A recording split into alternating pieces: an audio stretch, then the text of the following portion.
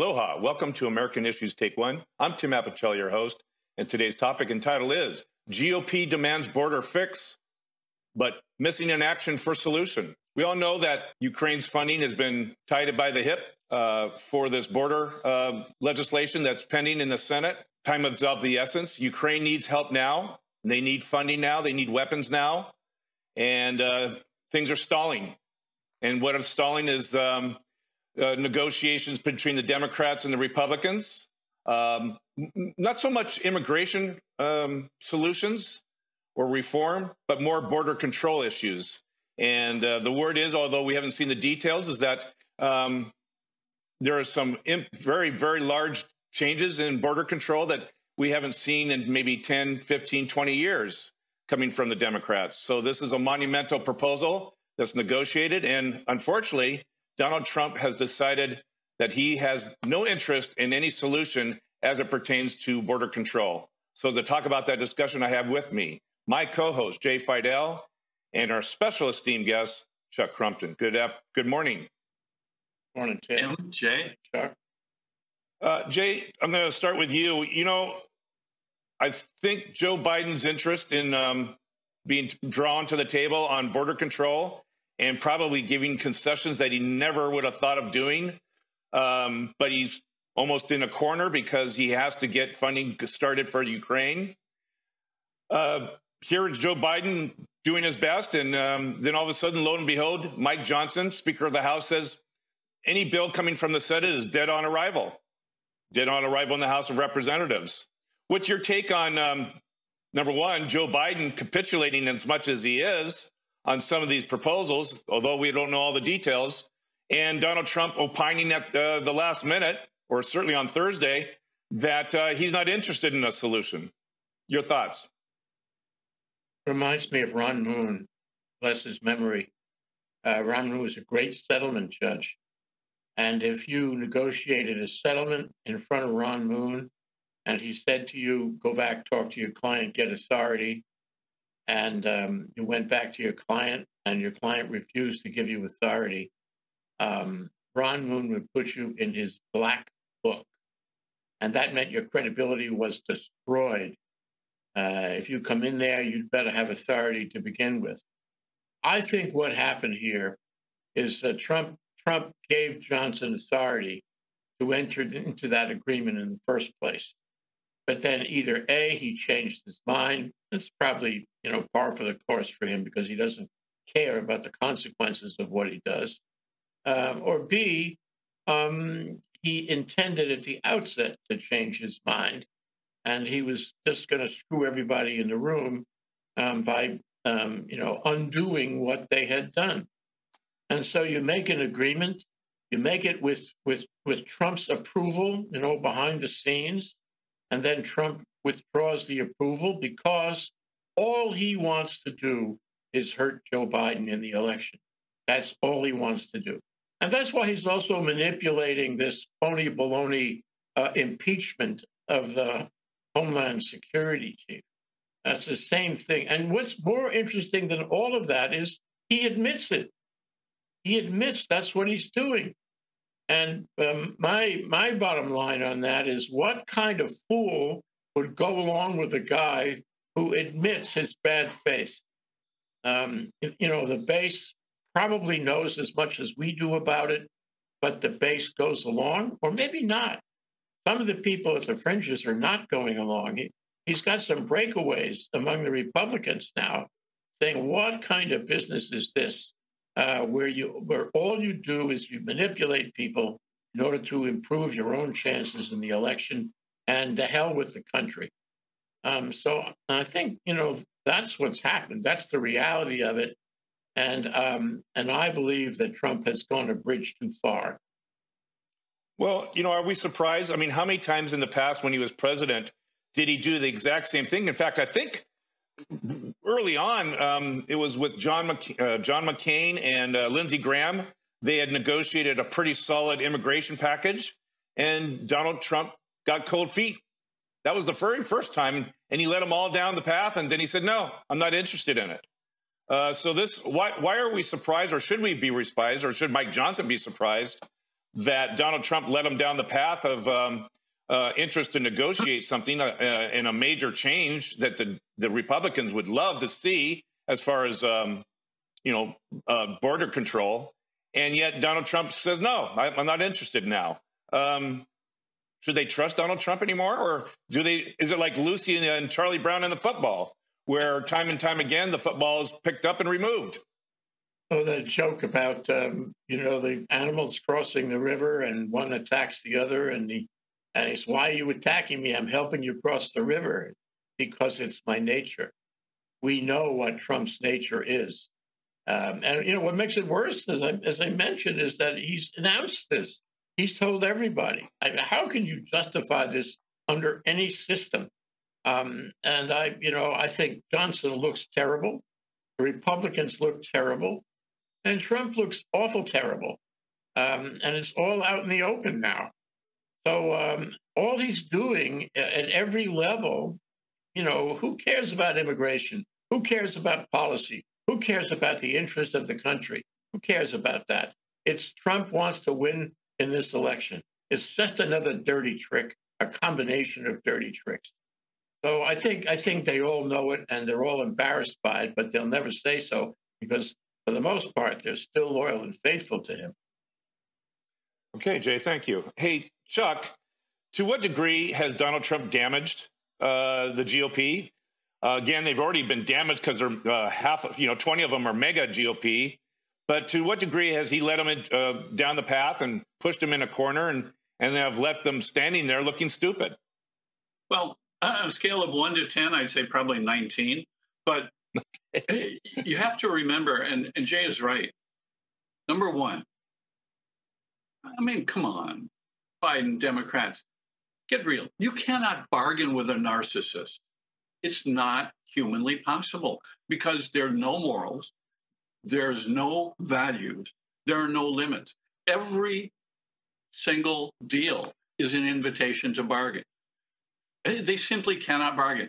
The question for Biden and the Democrats to the GOP is, are you going to bring somebody to the table who can make and will honor a deal other than Donald Trump? If the answer to that is no, there can be no bargaining. There simply cannot.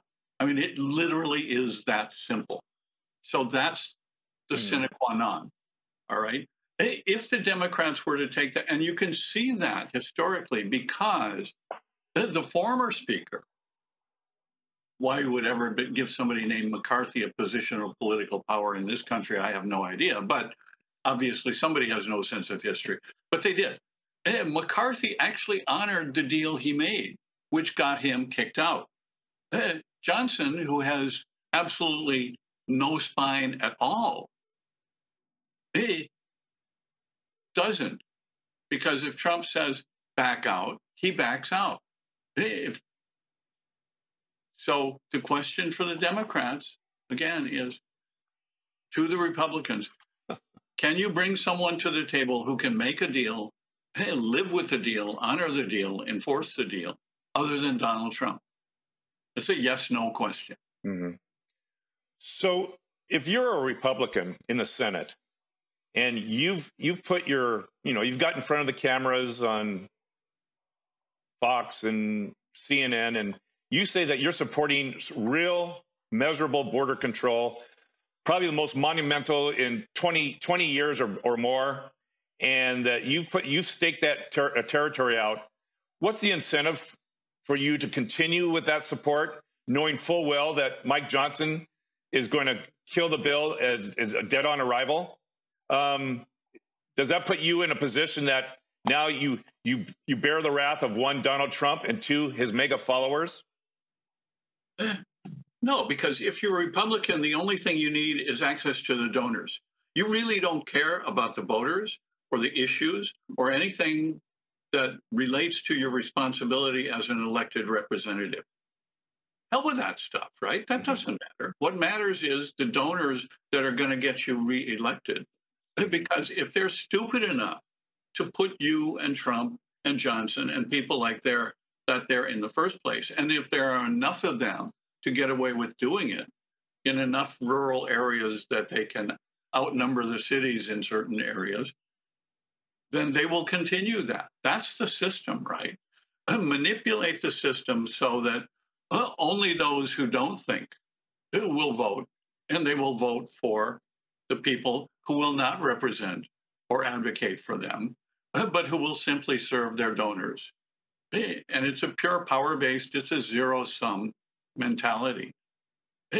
That's the choice. If the Democrats had any intelligence at all, and that question remains to be determined, their campaign would simply be on every issue. You have two choices. This is their choice. This is our choice. When you go into the booth, we will send you something where you can carry it in with you and look at what your choices are, and you decide. Whatever you decide is fine, but understand you're making a choice between these two choices on education, healthcare, housing, environment, governance, everything else. That's the deal. Do you think Joe Biden was a little craftier than we give him credit for? That he knew full well that Donald Trump was going to put the kibosh on this negotiation, and that's why they went forward to basically put the GOP in a corner and make them look bad? Is that a potential thing that took place here? No, I think it's an indirect result. But I think the problem is Joe Biden has not done what in his 40 plus years in Washington he always did best. He did not assemble a team and an alliance to maximize the prospects of enforceability of his deal and his ability to make an enforceable deal. Why he didn't do that in this particular situation is discouraging, disheartening, and disappointing, because there really is no one else lined up with him. Not Schiff, not any of those guys. Nobody is with him. There's no team.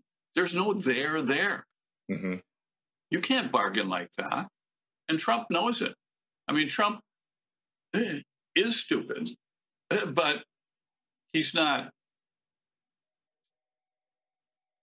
stupid in a way that serves the Democrats and Biden's interest, because his base is even more stupid.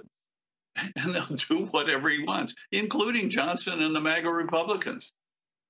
They're not capable of critical thought or thoughtful action. Okay. I'd like to add if you want to know what I really think, you can ask me. Don't hold back, Chuck. I know you're holding back. Hey, Jay, let's go out over the diving board. And I know there's no water in the pool, but let's do it. You know, we know that the Ukraine funding is tied to this issue. I don't know if there's any way of breaking that loose at this point, but it's tied. And the question is, we saw Donald Trump in Helsinki. We saw Donald Trump in his administration for 4 years prior to his election as president. His love and admiration for Vladimir Putin.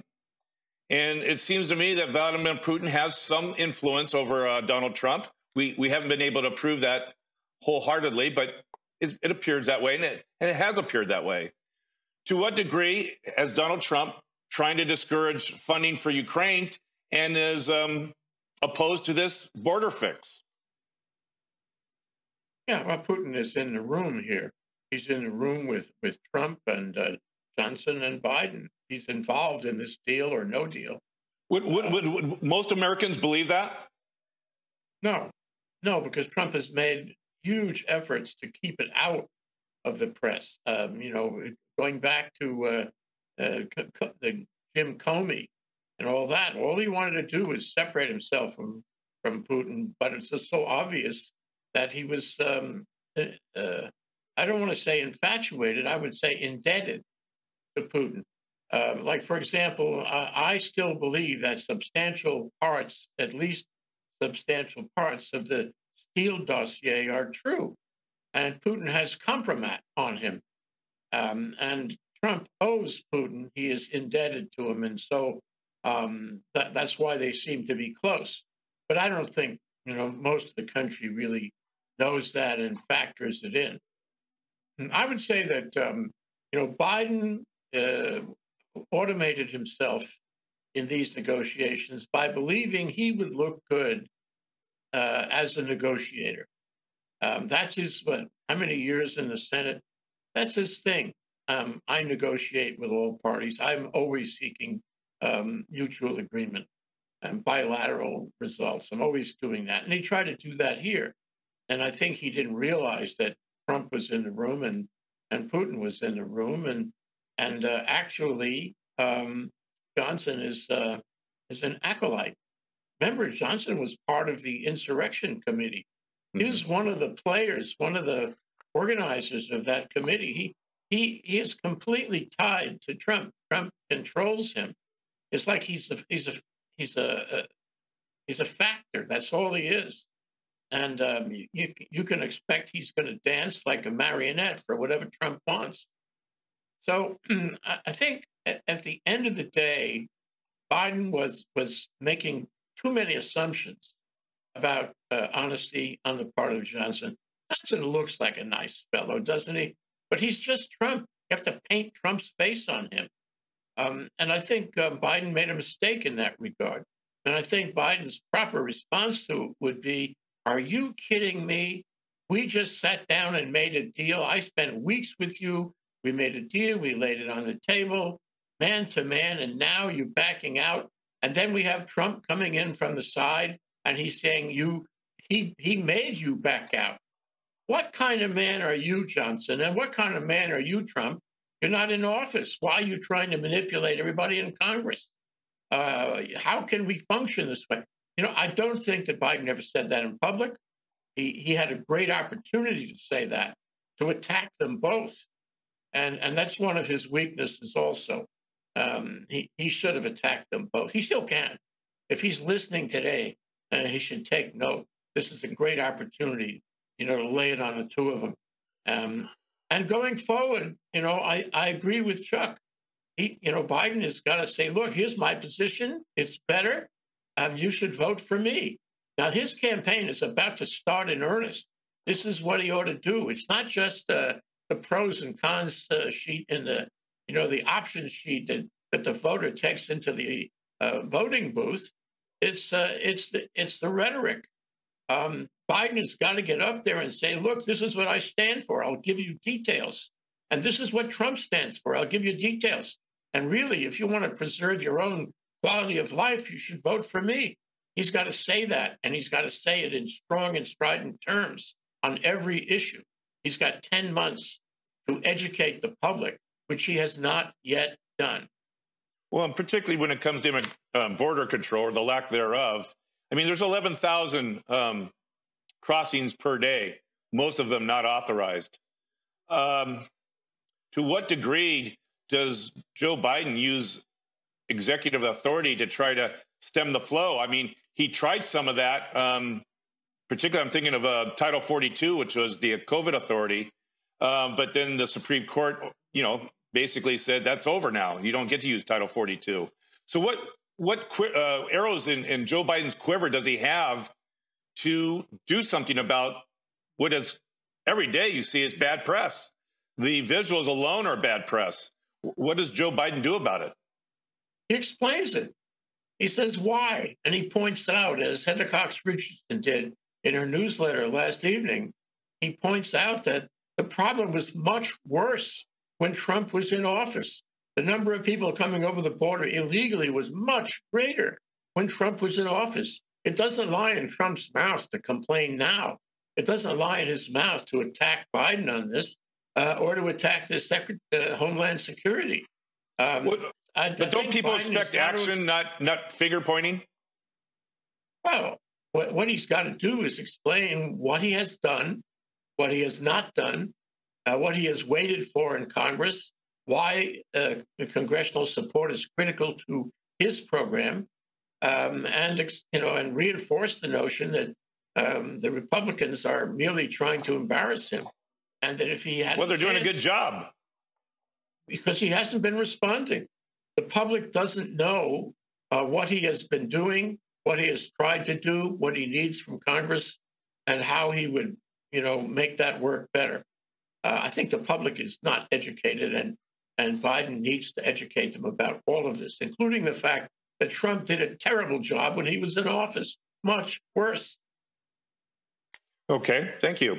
Chuck, getting back to what Joe Biden can do or can't do legally, but as an executive power, is there anything preventing President Biden to talk with Mexico and Blinken, which I think Blinken has done, to say, hey, our problem isn't at the Mexican-U.S. border. Our problem is at the Mexican-Guatemalan border, which is a much, much smaller piece of land and border to control. To what degree is Joe Biden and his administration missing that critical element to stem the flow of immigration, either unlawfully or lawfully, at that border point? It's a great question. Before getting to it, I think Jay's raised something that we really need to understand.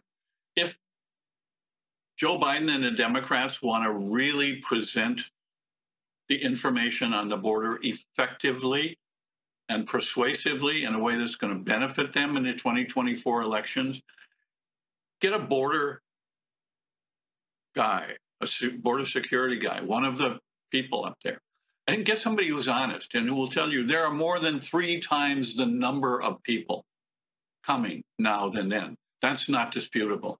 The same percentage of them, about 78, 80%, has remained that entire period.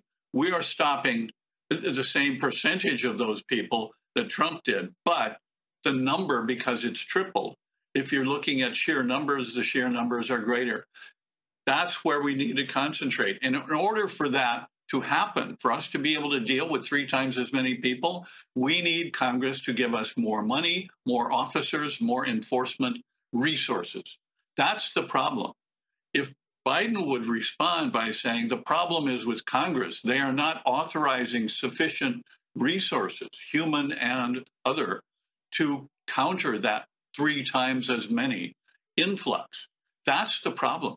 If those guys want to bitch and moan about political stuff until heck freezes over, that's fine. But unless and until somebody puts enough people and resources out there to stem that flow, it's not going to improve. That's Congress's problem. It's not. Well, good point. And to what degree does that, once again, Donald Trump ties and hamstrings the President of the United States? He's not going to get those resources. So that I go to my point is, what other executive actions can Joe Biden do to show the American public that both Democrat, Republican, and independents are highly concerned about this issue down at the border? What executive actions can Joe Biden do that doesn't require a lot of funds from Congress? Okay, that's a perfect question, and that's exactly why what Jay said and what we just talked about, it leads to that, because what Joe Biden can do, and Trump did a lot of it, including on his border wall, take money from other places, take money from the defense budgets and National Guard, send people down there, say, look, this is Congress's responsibility. They are abdicating it. They are creating this problem by not providing adequate resources. I'm going to use the maximum of my executive ability to provide those resources. But until Congress fixes both the resources and the immigration process and laws, we're not going to be able to effectively stem that time, because we can arrest those people. We can even find ways without congressional money to put them in places, but we can't do that adequately unless and until Congress provides the funding and the resources to be able to manage that triple influx. We will do what we can executive, but we're limited. Mm-hmm. The money and the resources to do it are entirely up to Congress. Well, isn't President Biden losing Isn't President Biden losing the PR war on border control? He has lost it. Yeah, he's lost it. The war on border control, and you know, Chuck, I absolutely agree with the notion, and Tim, of taking money from other places, bringing the the army down there. I don't think Joe Biden has much control over the National Guard anymore. It's harder for him to federalize the National Guard when we're having a civil war with so many states, secessionist states, if you will. But the problem is, if he brings the army down there, Trump's obvious retort to that is, Why didn't you do this earlier? You waited for me to criticize you, and now you're doing it. You're a little late. So, I mean, it's an option which has a certain risk of blowback. I also want to add that this is, to me, for Trump, this is like a strike in bowling. I can see a midnight call between him and Vladimir, where Vladimir says, "Hey, you want to protect Russia, you want to undermine Ukraine. What you do is, you have this combination of we're not going to fund Ukraine until we resolve the border wall. I mean, the southern border, all those issues, and then you work as hard as you can not to resolve those issues, and then you have no funding going to Ukraine, and Russia wins." Well, This is the strike. So he's working at both ends, and the other end, of course, is trying to impeach the Homeland Security guy. And a lot of people believe there must be some fire where the smoke is, and so Trump has got a big program going, and anything that Biden does, falls subject to further criticism. So I go back to the education thing. I go back to the rhetoric thing. Biden has got to explain why Trump is doing this and why he's screwing it up and how Ukraine plays in all this. Those things should not be linked at all. They're different policy questions. And I think if he reveals that, or at least tries to, he'll be in better shape. Well, okay, let's go to how Ukraine is tied to this, and it shouldn't be. Everyone knows it shouldn't be. They're two unlike things, but they are. Is there any success from the GOP or Democrats to unwind it and treat Ukraine funding separately? I think John Cornyn from Texas has suggested that just recently, that it's time to unwind Ukraine from this Gordian knot that's not going to get fixed for quite some time, it looks like. Your thoughts? Good for him, and good for others, who have made. Oh, by the way, John Cornyn is Republican. Yeah, well, good for any Republican and anybody who makes that point. They should be separated, and Trump has got them both stuck. They got to get unstuck, and one way to do that is separate them, so we can address each one, which is different, separately. So, as I said before, I think he's gone a bridge too far on this Gordian knot that he's created. And I think, intelligent legislators, even including Republican legislators, are going to start seeing through this, and they're going to start jumping ship. And hopefully Cornyn is one of them, and there'll be more to follow. Okay. We've looked like we've run out of time. Chuck, I'd like your final thoughts on this topic and whether Joe Biden gets out of it in one piece. Will depend on whether he becomes an effective bargainer or not. One, he needs the team, other people who are better and stronger at this. Number two, he needs to identify and get in the room someone with authority other than Trump, other than a Trump puppet, to deal with. And number three, he needs to reverse the polarities so that he not only detaches Ukraine from the border, he says, we're going to make two separate deals. You guys don't honor your deals, so we're not going to trust you to do them simultaneously anymore. You pass our deal on Ukraine, and we will honor our deal on the border. That's the bargaining strategy. Wow. Isn't that kind of breaking negotiation rules of the road? It is talk about the failures of the negotiation while you're still negotiating, and keep that from the media's camera lens. No, it's classic art of war. You learn from what didn't work. You don't go back and do the same thing. Listen to Churchill, right? Yeah. You know what doesn't work? It doesn't work to bargain with Trump. It doesn't work to connect Ukraine to the border. Okay, so don't. You don't have to do that, because if you don't do that and they won't bargain with you, you're no different than you are now. You lose nothing. But they also gain nothing, because at that point, they can say whatever they want to say. They can try and blame the Democrats. But if Biden, like Jay says, calls attention to the fact that the problem at the border is triple influx for which Congress is not providing the resources to deal with it, It doesn't matter what we do on legislation unless they provide the resource. Number two, Ukraine has nothing to do with it. Number three, Trump is somebody who cannot be bargained with because he will not ever honor a deal. Every deal is an invitation to bargain more. Those 3 points, he makes those 3 points, he sticks with them, he stays clear and consistent with them, he lives with them, and he gets his team together and says, you want to make a deal? You come see us. You want to leave it as it is? You leave it as it is. Those are your two choices. Okay, thank you, Chuck.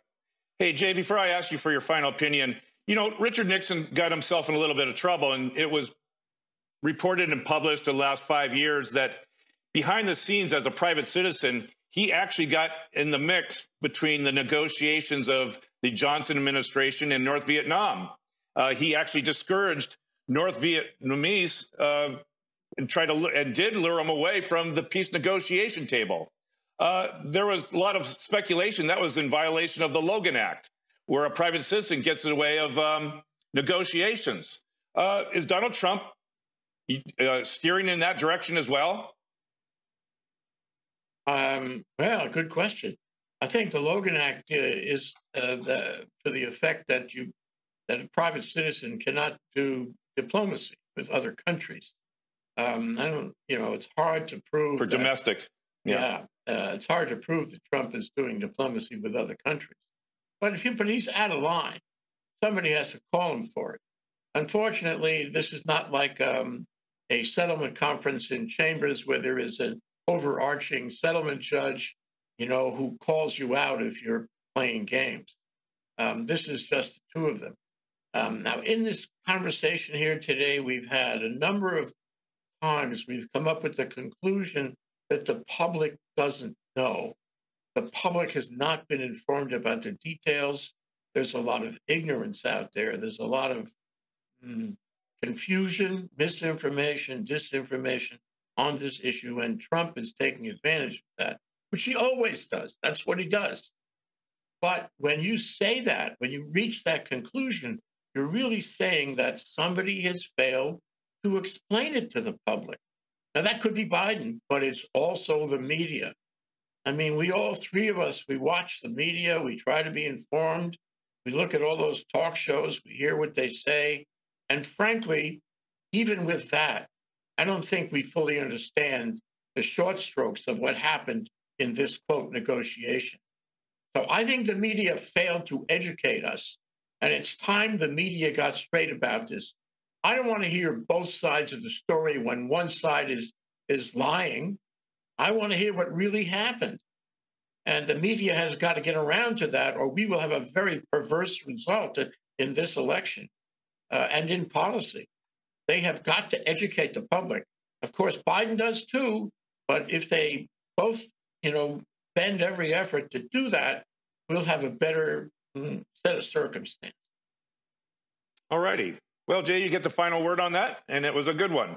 So I'd like to thank my special esteemed guest, Chuck Crumpton, and as always, my co-host, Jay Fidell. Why don't you join us next week for American Issues Take One? I'm Tim Apicella, your host. And if you like this program, click like and subscribe.